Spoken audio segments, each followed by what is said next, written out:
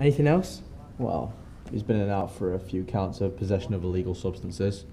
A few minor incidences here and there, but nothing too serious. I'm telling you, this guy used to live on the streets. Haven't seen him for a while, but I can't forget a familiar face. Other than that, don't know much about him. So do you live around the industrial area? Yeah, and? It just seems a bit odd. I can't imagine passing generous members of the public around there. Well, I sleep over there.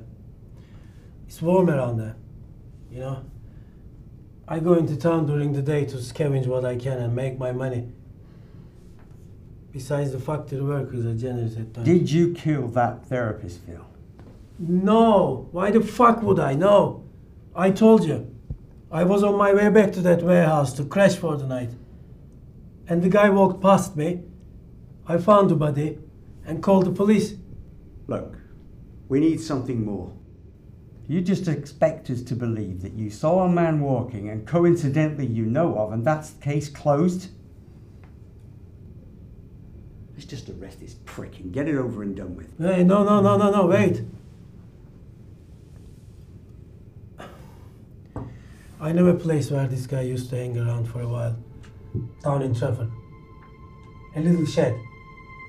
We all used to hang out there until the place got raided. I can give you the closest address.